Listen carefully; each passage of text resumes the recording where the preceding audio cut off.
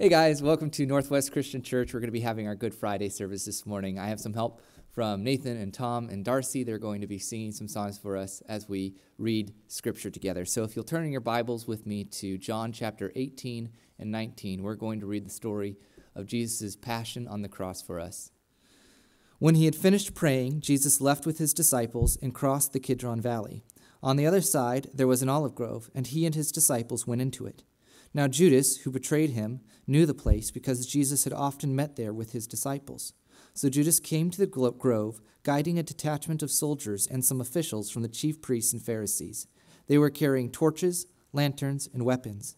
Jesus, knowing all that was going to happen to him, went out and asked them, "Who is it that you want?" "Jesus of Nazareth," they replied. "I am he," Jesus said, and Judas, the traitor, was standing there with them. When Jesus said, "I am he," they drew back and fell to the ground. Again he asked them, "Who is it that you want?" And they said, "Jesus of Nazareth." "I told you that I am he." Jesus answered, "If you are looking for me, then let these men go." This happened so that the words he had spoken would be fulfilled. "I have not lost one of those you gave me." Then Simon Peter, who had a sword, drew it and struck the high priest's servant, cutting off his right ear. The servant's name was Malchus. Jesus commanded Peter, "Put your sword away. Shall I not drink the cup the Father has given me?" Then the detachment of soldiers, with its commander and the Jewish officials, arrested Jesus. They bound him and brought him first to Annas, who was the father-in-law of Caiaphas, the high priest that year. Caiaphas was the one who had advised the Jews that it would be good if one man died for the people. Simon Peter and another disciple were following Jesus. Because this disciple was known to the high priest, he went with Jesus into the high priest's courtyard, but Peter had to wait outside the door. The other disciple, who was known to the high priest, came back, spoke to the girl on duty there, and brought Peter in. "You are not one of his disciples, are you?" the girl at the door asked Peter. He replied, "I am not." It was cold, and the servants and officials stood around a fire they had made to keep warm. Peter also was standing with them, warming himself. Meanwhile, the high priest questioned Jesus about his disciples and his teaching. "I have spoken openly to the world," Jesus replied. "I always taught in synagogues or at the temple, where all the Jews come together. I said nothing in secret. Why question me? Ask those who heard me. Surely they know what I said." When Jesus said this, one of the officials nearby struck him in the face. "Is this the way you answer the high priest?" he demanded. "If I said something wrong," Jesus replied, "testify to what is wrong. But if I spoke the truth, why did you strike me?" Then Annas sent him, still bound, to Caiaphas the high priest. As Simon Peter stood warming himself, he was asked, "You are not one of his disciples, are you?" He denied it, saying, "I am not." One of the high priest's servants, a relative of the man whose ear Peter had cut off, challenged him. "Didn't I see you with him in the olive grove?" Again Peter denied it, and at that moment the rooster began to crow. Then the Jews led Jesus from Caiaphas to the palace of the Roman governor. By now it was early morning, and to avoid ceremonial uncleanness, the Jews did not enter the palace. They wanted to be able to eat the Passover. So Pilate came out to them and asked, "What charges are you bringing against this man?" "If he were not a criminal," they replied, "we would not have brought him over to you." Pilate said, "Take him yourselves and judge him by your own law." "But we have no right to execute anyone," the Jews objected. This happened so that the words of Jesus had spoken, indicating the kind of death he was going to die, would be fulfilled. Pilate then went back inside the palace, summoned Jesus, and asked him, "Are you the king of the Jews?" "Is that your own idea?" Jesus asked, "or did others talk to you about me?" "Am I a Jew?" Pilate replied. "It was your people and your chief priests who handed you over to me. What is it that you have done?"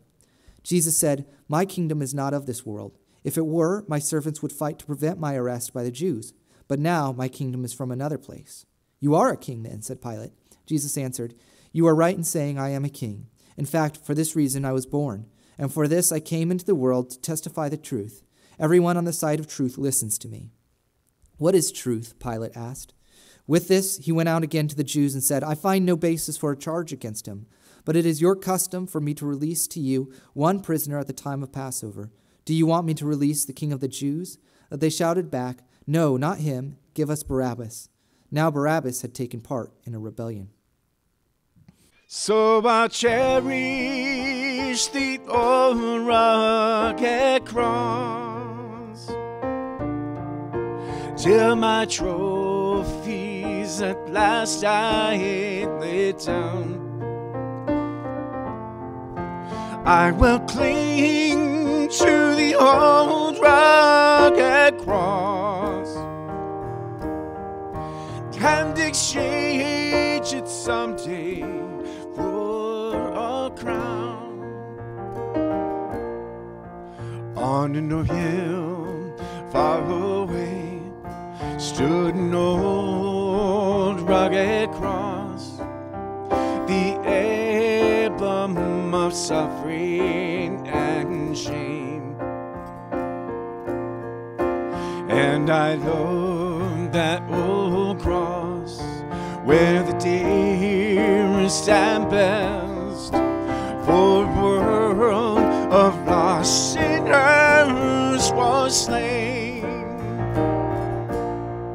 So I'll cherish the old rugged cross till my trophies at last I lay down. I will cling to the old rugged cross and exchange it someday for a crown. On that old rugged cross, so despised by the world, has wondrous attraction for me. For the dear Lamb of God, He left His glory above to bear it to the Calvary. So I'll cherish the old rugged cross till my trophies at last I lay down. I will cling to the old rugged cross and exchange it someday for a crown. To the old rugged cross I will ever be true, its shame and reproach gladly bear. Then call me someday to my home far away, where His glory forever I will share.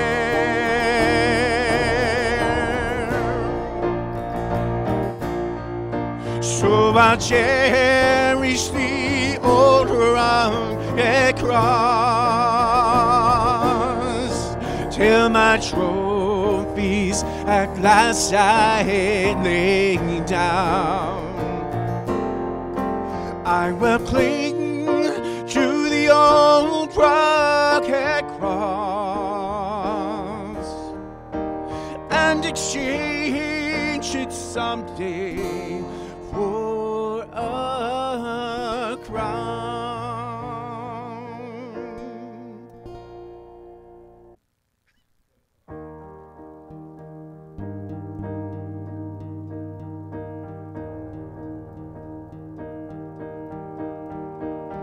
Alas, and did my Savior bleed, and did my sovereign die? Would He devote that sacred hand for sinners such as I? At the cross where I first saw the light, and the burden of my heart rolled away. It was there by faith I received my sight, and now I am happy all the day. Was it for crimes that I have done? He groaned upon the tree. Amazing pity, grace unknown, and love beyond degree. At At the cross, where I first saw the light, and the burden of my heart rolled away. It was there by faith I received my sight, and now I am happy all the day.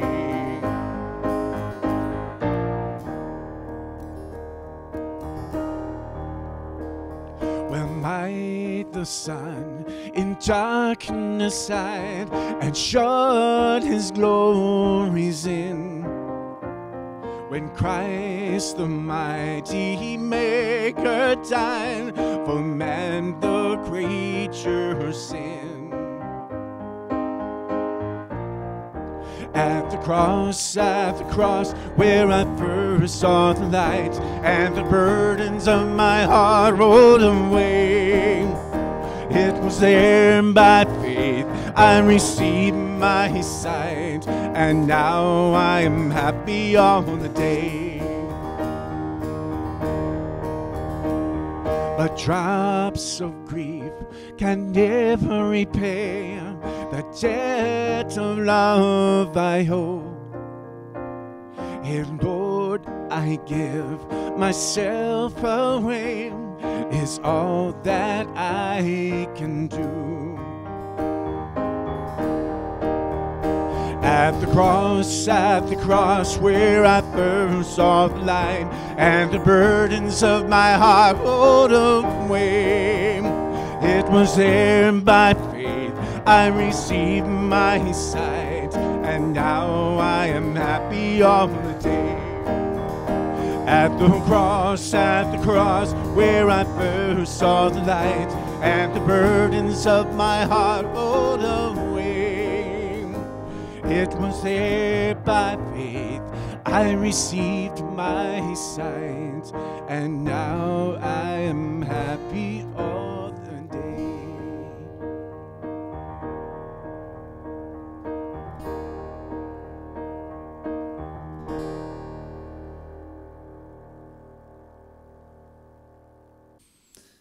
Then Pilate took Jesus and had him flogged. The soldiers twisted together a crown of thorns and put it on his head.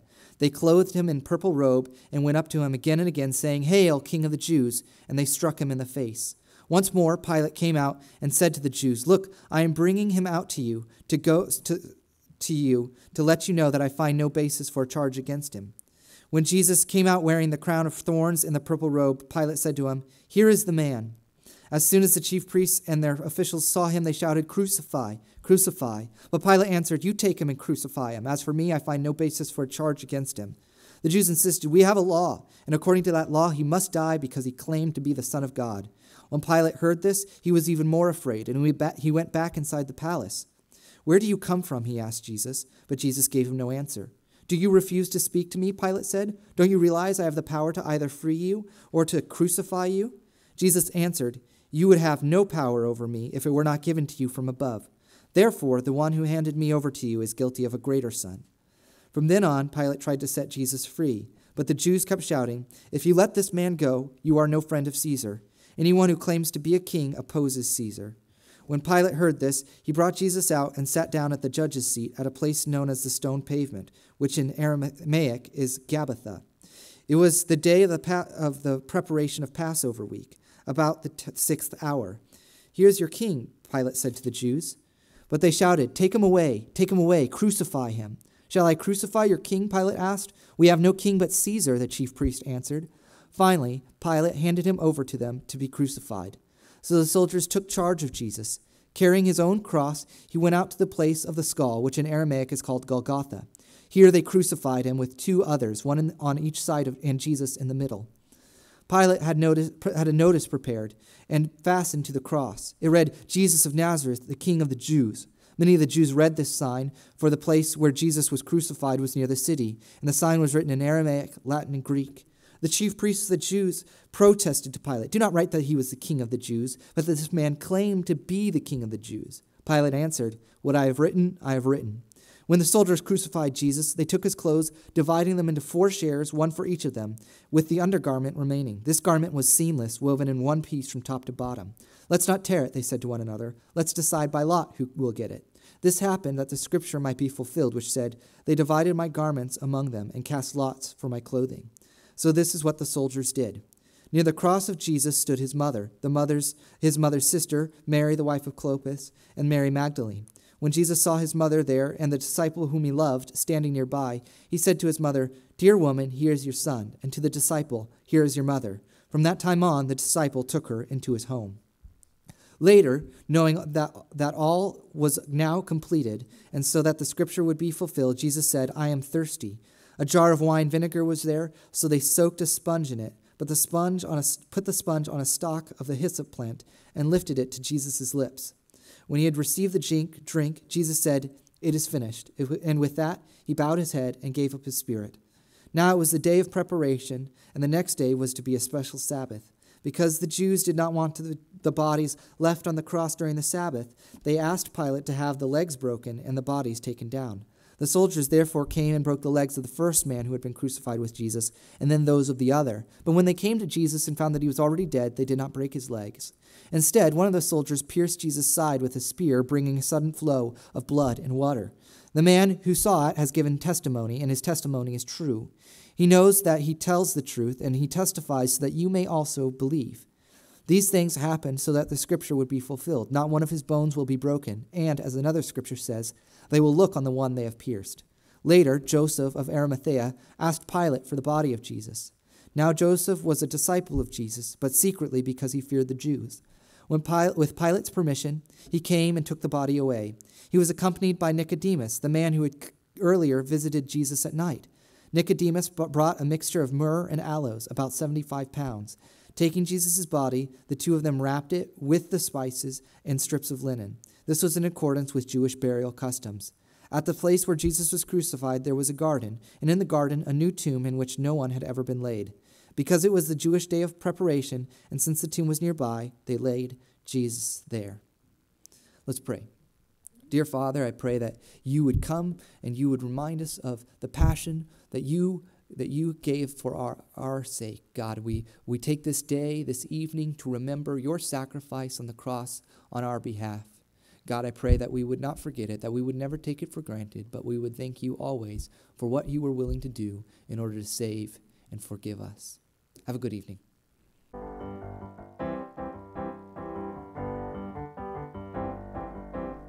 Down at the cross where my Savior died, down for cleansing from sin I cried. There till my heart was of blood applied. I'm singing glory to his name, glory to his name. Oh, sing glory to his name. There to my heart was a blood applied. Oh, sing glory to his name. I am so wondrously saved from sin. Jesus sweetly abides within. There at the cross where he took me in, I'm singing glory to his name. Glory to his name. We'll sing glory to his name. There to my heart was a blood applied. I'm singing glory to his name.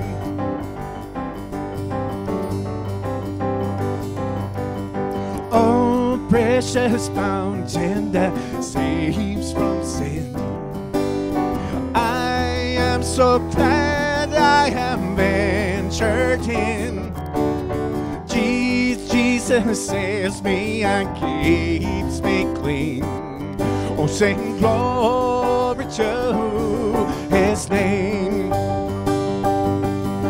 Glory to his name. Oh, sing glory to his name. There to my heart was the blood applied. Oh, sing glory to his name.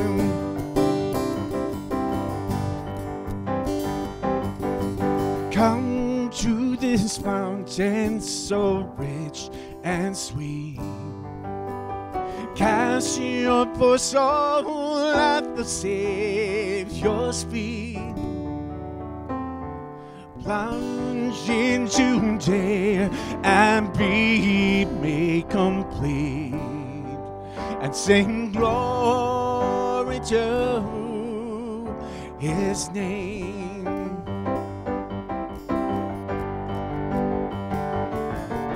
Oh, glory to his name. Oh, sing glory to his name. There to my heart was the blood applied. Oh, sing glory to his name. Glory to his name. Oh, sing glory to his name. There to my heart was the blood applied. Oh, sing glory to his name.